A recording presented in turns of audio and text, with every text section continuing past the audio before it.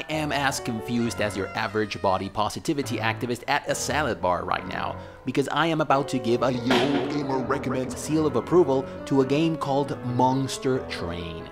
Monster Train of all things, a game that has an excuse instead of a story, a game that can't be bothered to reward you with one teeny tiny final cutscene after subjecting you to hundreds of hours of pain, a game that has Monster Train for a name. Welcome to Ye Old Entertainment, and welcome to another episode of Yo Gamer Recommends. And I know that I am going off the rails with this one, but don't worry, that Fallout video It's coming. He said it's coming now. Oh, but I am as excited to tell you about this one as your average body positivity activist at an all-you-can-eat buffet. So let's get to it.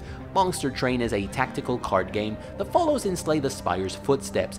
And let me put it this way, Diablo II is the best in class in the isometric hack-and-slash ARPG world, and Grim Dawn is its best disciple in my opinion.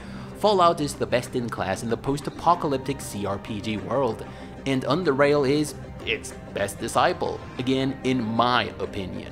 Xcom is the best in class tactical turn-based game, and Phoenix Point is your best bet if you are looking for more like Xcom. Well, Slay the Spire is the best in class in the tactical card game world, not counting the trading card variety I mean, before you lose your shit in the comment section. And well, Monster Train may very well be its best disciple. But what about Tainted Grail? Yes, that's the best one indeed. Apart from, of course, playing the game part. Shout out to Dan Gilboa for recommending this one. Your goal in this game is to take your train, the Bone Shaker, safely through the 9 circles of hell. Hordes of angels, seraphs, faded porn stars, and other insipid goody doers will try to prevent you from reaching your destination. And if you defeat all of them, you'll come face to face with The Last Divinity. If you have The Last Divinity DLC, which is a little bit pricey given its actual value, I suggest you get this one only if you like the base game, and only once you have maxed out all the other factions. Not sure that expansion pack deserves a Old Gamer Recommends seal of approval, but back to the content that does deserve it though. These encounters play much in the same way they do in games like Slay the Spire, except there is a twist. The Bone Shaker transports a pyre and you must protect it at all costs. And the precious rare magical engine sits at the 4th floor of your train.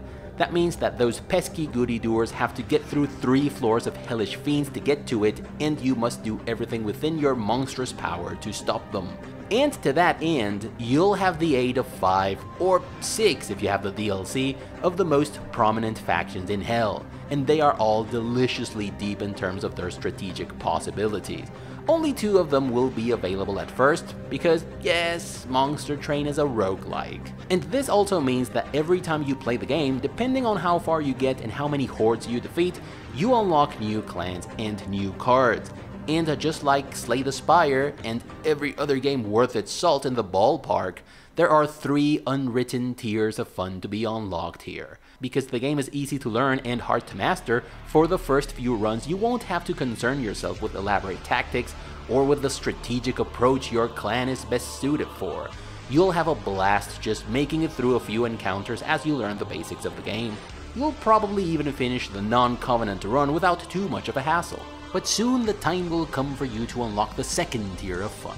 You have 25 levels of Hellish Covenant challenge to conquer, and getting through those requires you to start thinking about tactics, coming up with a plan for each floor, looking at card synergies and cross-clan synergies, which is one of the things I like the most about this game. You choose a primary clan and a secondary clan for every run. Each clan has a champion, and your choice of champion more or less dictates how you should approach the next run. And once you've leveled the clan beyond a certain level, you'll get access to the clan's exiled champion. What the fuck are you talking about, Alex? Clans? Champions? That sounds like some mobile game bullshit right there. I know. I also thought about this, but hear me out. Unlike mobile games, this game has some serious strategic depth. And let's take a look at the champions for a moment here. The Little Fade, which is the Melting Remnant's exiled champion for example, can only take 1 hit, but one possible upgrade route for this little guy gives him the Endless Talent, which means that he goes back to the top of your draw pile every time he dies, and every time he returns, he gets a plus 20 damage bonus. I'm pretty sure that you can see the potential here even if you have not played the game.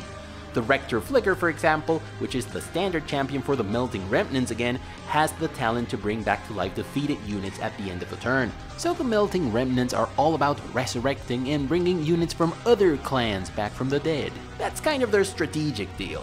And the fact that you have a secondary clan that you can bring along for the ride means that you can maybe combine these Melting Remnants with, say, a clan that's rich with creatures that possess skills that trigger upon summoning.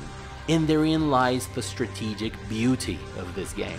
Every clan has cross-clan synergies with every other clan, much like colors in Magic the Gathering, and this makes Monster Train dangerously addictive to play. In Slay the Spire, shops are rare, and you often have to choose the most dangerous path to even get to them, and many times you won't even be able to buy most of the items there. It's a hard game that makes you work for every inch beyond Act 1. But that's not the case with Monster Train. After every successful encounter, you'll come to this little park, filled with all sorts of hellish amenities. There are facilities for you to upgrade your spells, units, and champions, little magma thingies to restore your pyre in case it got a little bit scuffed, etc. The first time I arrived to one of these, I thought, oh my god, what is this? I don't know what I like. And at first, I felt like these parks filled with facilities and all the bonuses and enchantments I got from them were giving me a bit of an OP boost. But trust me, this is not the case because the challenges that ensue more than make up for these seemingly overpowered improvements. But I won't deny they'll make you feel good and confident about your deck. I would also like to mention that production values in this game are top notch, and the art is solid, engaging, and cohesive. You can tell that the devs and artists had a blast making this game. I think this is also a good time to confess that I am a huge sucker for these little recurrent sounds that some monsters make in some games, you know the type. Those that seem to make no sense but have little Easter eggs hidden away within them. Like these little creatures who say Rakanisho in Diablo II, and then it turns out that the meanest of them is a boss whose name is Rakanishu. Or when the goblins yell in a barely discernible way, "It's a human!" in Dragon's Dogma, or Brutal Brutality in Bard's Tales 4. Well, I am a sucker for that, and you have your fair share of those little sounds here, like the exiled champion of the Wurmkin who goes pew pew pew when he shoots his whatever that is.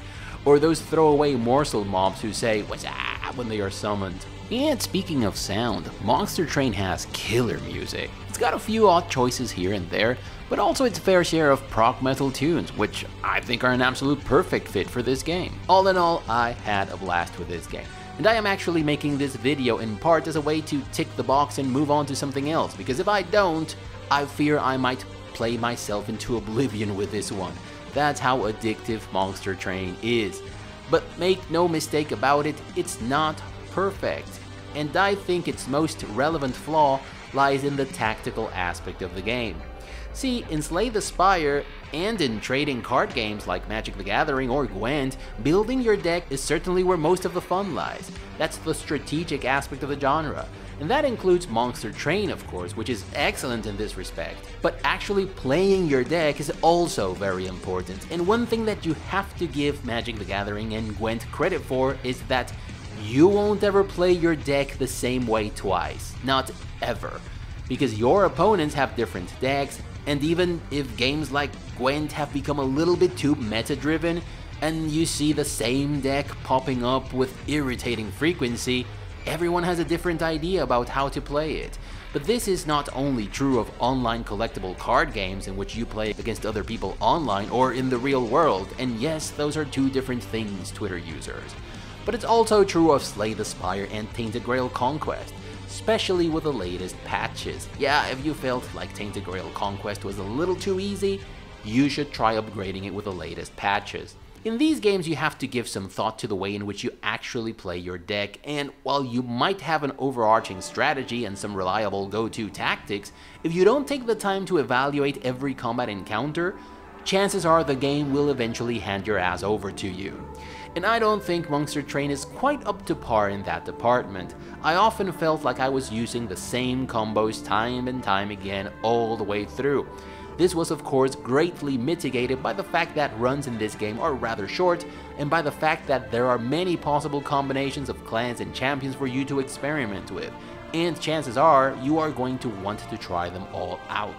But the fact remains that with the exception of 1 or 2 encounters, you'll be playing your deck in a very similar way in most encounters. So if you are a hardcore Slay the Spire fan, this is something you should be aware of. Also, I find it a little bit frustrating that you don't even get the tiniest succession of stills once you finish the game for real. Not that it matters too much in this genre, but still. Listen, this game will not dislocate your brain with some convoluted 4th dimensional narrative. It will not take you on a Kafkian journey of Arthurian dark fantasy, but damn, I promise you are going to be entertained like you've never been entertained before. And it's all about the game mechanics. It also has your standard array of addiction-inducing online features like racing against other players online, a leaderboard, player-created challenges, etc. Monster Train gets a solid recommendation for card and non-card gamers alike, because I see many of you liking this one, even if the genre is not necessarily your jam. And that's all I have for you today. Let me know what you think in the comment section down below. If you liked the video, give it a thumbs up. If you didn't, thank you for watching all the way up until now. If you like what you are seeing on this channel, please consider subscribing and clicking that notification bell to avoid the usual YouTube shenanigans. Share the video, but most importantly, never stop gaming. Don't let gaming get in the way of your hopes and dreams. Bye everyone.